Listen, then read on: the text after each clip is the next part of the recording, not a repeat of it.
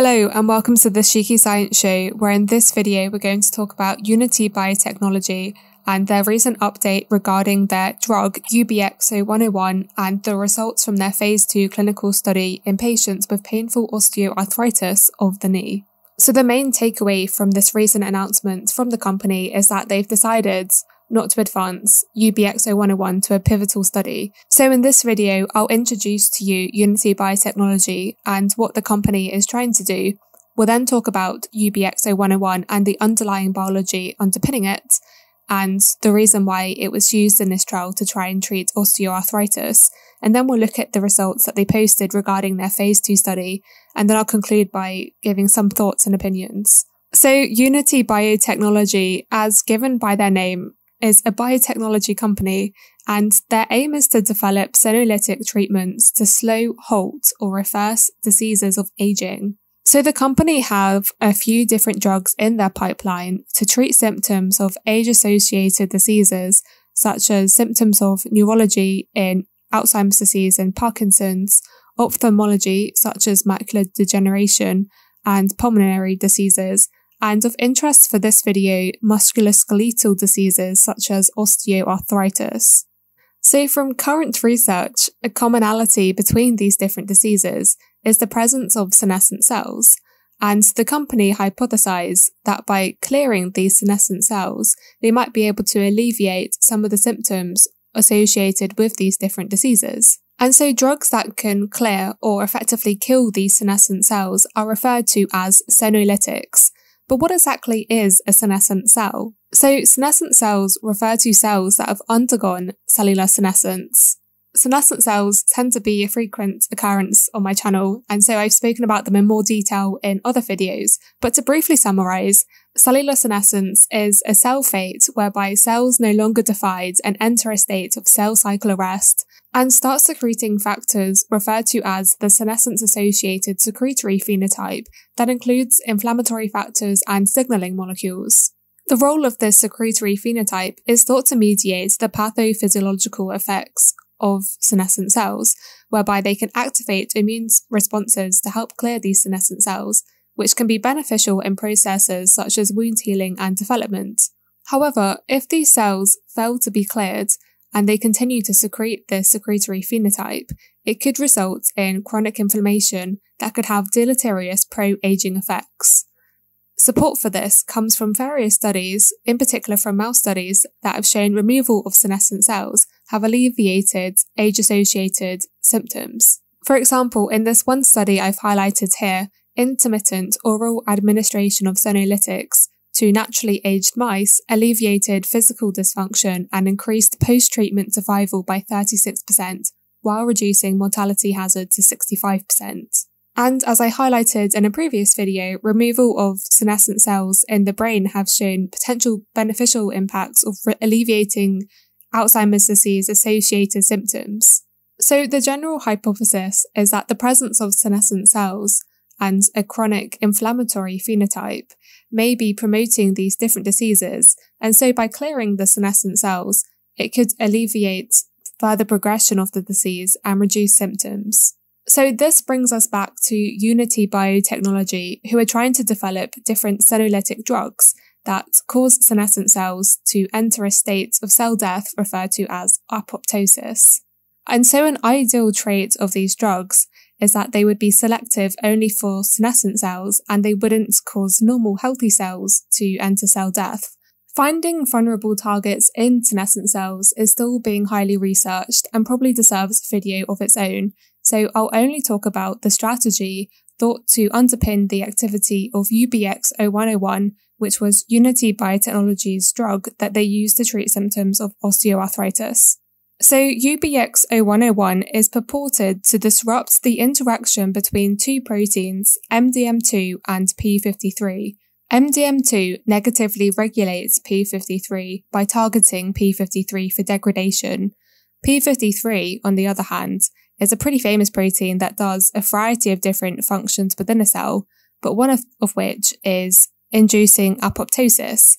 So by disrupting this interaction between MDM2 and P53, the idea is that you can increase the activity levels of P53 and this high activity levels of p53 can then induce the senescent cells to undergo apoptosis, cell death. So, considering that my PhD focuses on p53 and cellular senescence, I was interested when I heard about Unity's program to try and treat symptoms of osteoarthritis by using UBX0101, and why the company have decided to prevent taking this drug any further into clinical trials. So why osteoarthritis? Well, this review article summarizes well the painful connection between senescent cells and osteoarthritis. But basically, research so far shows that osteoarthritis is a chronic disease characterized by pain, loss of cartilage, and joint inflammation, and the incidence increases with age. And so correlating with this presence is the finding that senescent cells in cartilage can be isolated from patients undergoing total knee artificial implants. And so the evidence now seems to suggest that it's the presence of senescent cells that could be driving the symptoms of osteoarthritis. And so studies conducted in mice further support this understanding. For example, in this Nature Medicine paper, they used a mouse model of post-traumatic osteoarthritis to show that senescent cells accumulate in this condition, and that by removing senescent cells, they could alleviate some of the pain associated with this condition. And this pain reduction was also seen when UBX0101 was used as the senolytic.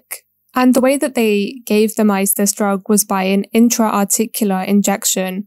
And as they report, the injection of 0.2 to 5 millimolar of UBX0101 produced a pro-chondrogenic environment that indicates that the drug was also promoting new cartilage growth as well as removing senescent cells. And so these promising results in mice gave hope for the company to test the efficacy of using UBX0101 to treat osteoarthritis symptoms in humans. And so a phase 1 trial was initially conducted by the company just to test the different doses and to test the safety and tolerability of the drug. In addition, they looked at some of the clinical effects of taking single or repeat doses of UBX0101. And so, as with the mouse study, the patients were administered the drug by an intra-articular injection.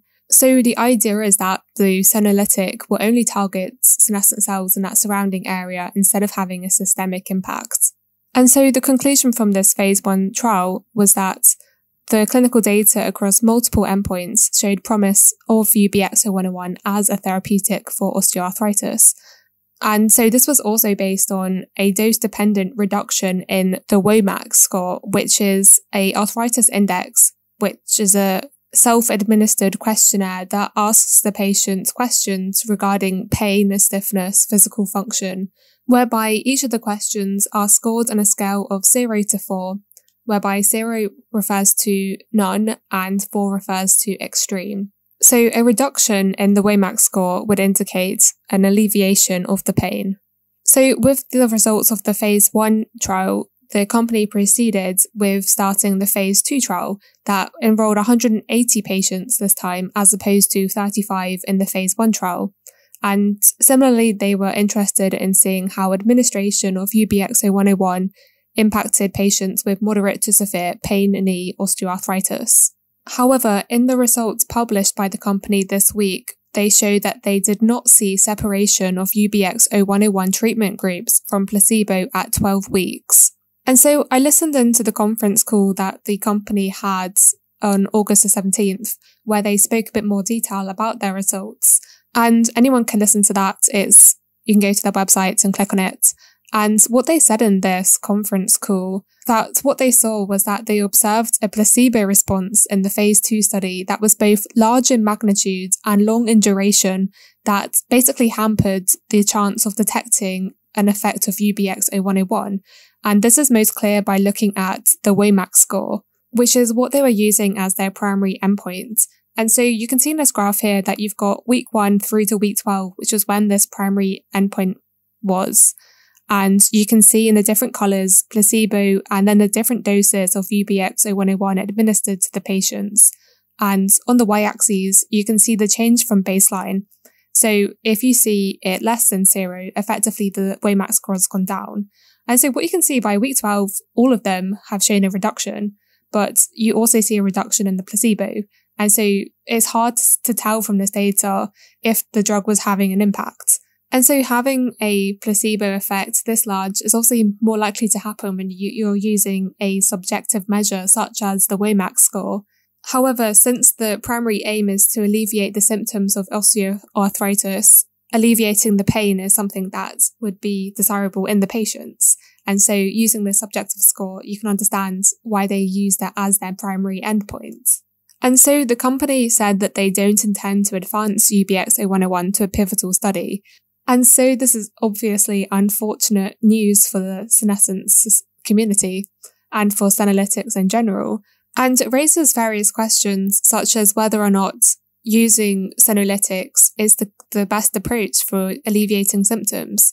For example, as I mentioned in a previous video, removing senescent cells bad, is it that maybe the drug was working, however, maybe in the human studies, there wasn't the promotion of replacement of the lost cells to enable this regrowth of collagen. And so whilst they might have somewhat halted the symptoms, it didn't reverse the symptoms. However, from the results that they've released, it's really hard to make any conclusions on that since I've only really got the WAMAX score to go by.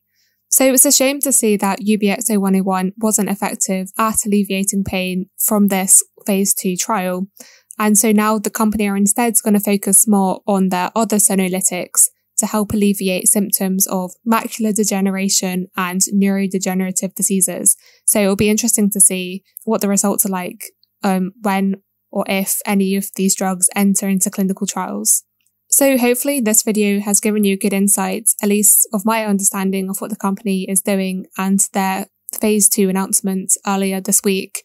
And I'll be interested to hear any thoughts and opinions that you have as well. And so as always, I hope you've learned something and thanks for listening.